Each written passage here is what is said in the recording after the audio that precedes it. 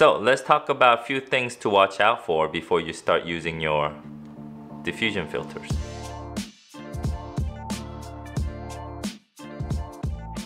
Hello epic YouTubers, today I'm going to be going over some tips and few things that you guys should know before you start using your diffusion filters. The one I have is the Black Promise, which is pretty popular these days among filmmakers and YouTubers. Anyway, those of you who don't know what this filter does, it reduces the highlights and contrast of your image and also softens your wrinkle and blemishes on your skin.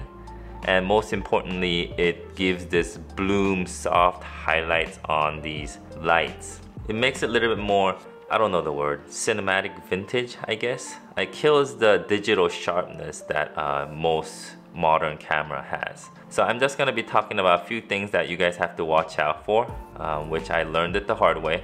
So first thing is to check exposure. Depending on the light, because this filter softens and reduces highlight, sometimes you get a darker image than what you expect, and sometimes you get more brighter image than what you expect. So when you're checking for exposure, try not to always go with your exposure meeting, because it will change with and without the filter.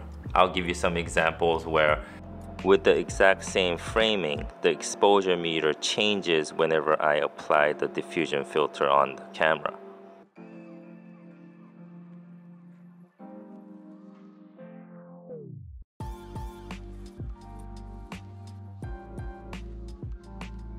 I know a lot of you guys have UV filter to protect your camera lens, but it's never a good thing to have multiple glasses in front of your camera lenses. So try to take off your UV filter and just use the diffusion filter if you guys can.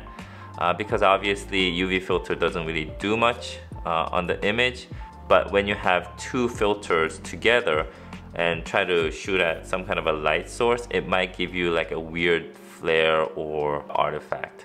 And the main reason to use this diffusion filter is to soften your image, to reduce that digital sharpness that a lot of modern camera has. And for me, when I don't use the filter, I usually take down the sharpness of the camera to the lowest. But make sure to actually adjust that after you put on the filter, because sometimes, depending on the strength of your filter, the actual image will look way softer than what you expect. So I learned it the hard way last time I actually used this filter, but my camera setting was still the lowest on the sharpness. So the image actually came out too soft for my likings. So try to check your sharpness level before you start using your filter, your diffusion filter.